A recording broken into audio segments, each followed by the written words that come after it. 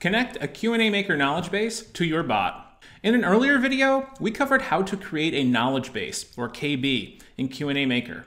Now we have to connect the KB to your chatbot in AtBot. Once you get the KB connected, you don't have to do anything else in AtBot to keep up the KB.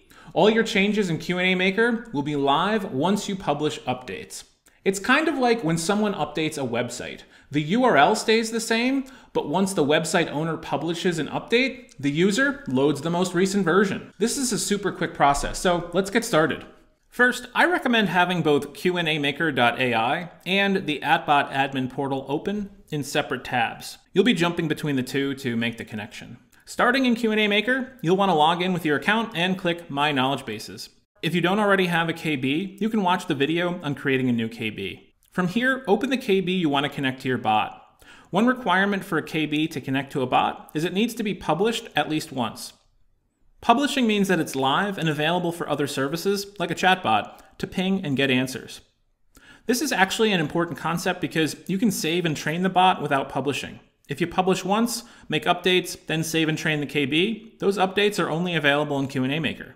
Think of it as a testing or staging space. It's not until you publish the KB that the information becomes publicly available, the production space. We have an existing KB from an earlier video, so let's select that and publish it.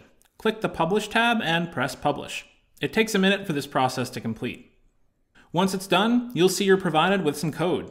I promise this is not a coding process. You just need to copy 3 pieces of information and drop them into the bot's page in the AtBot admin portal, and you'll be all set. First, copy the KB ID, which is the long string of characters after the knowledge bases / in the first line. Paste it in the KB ID field in the AtBot admin portal for your bot.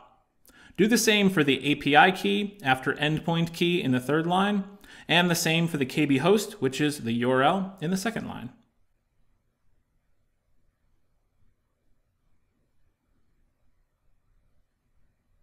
Scroll down and click Save Bot. Now, let's click Test and Embed to try it out. This bot has a welcome message skill, hence the adaptive card with buttons. You can check out the welcome message video for guidance on building that. Now, if I use the same example text from the earlier video, you should see the same response come back about the website with the garbage pickup schedule. We have some other options here too. First, in AtBot, you can set the minimum confidence score. This basically will filter out any responses that don't meet a minimum confidence threshold coming from QnA Maker.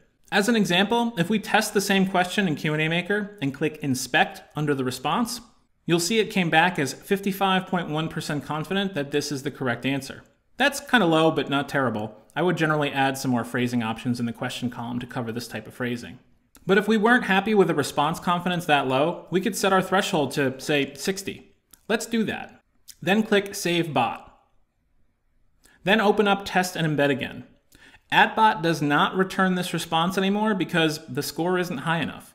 It responds with the default message as if there were no QnA pair at all. A nice feature that might come in handy for certain situations. Another feature is the ability to use active learning in QnA Maker. With active learning, if QnA Maker is not sure which question the input aligns best with, it can come back with a "did you mean this or that" type of response. This is where you can configure that in AtBot, but we'll cover that in another video.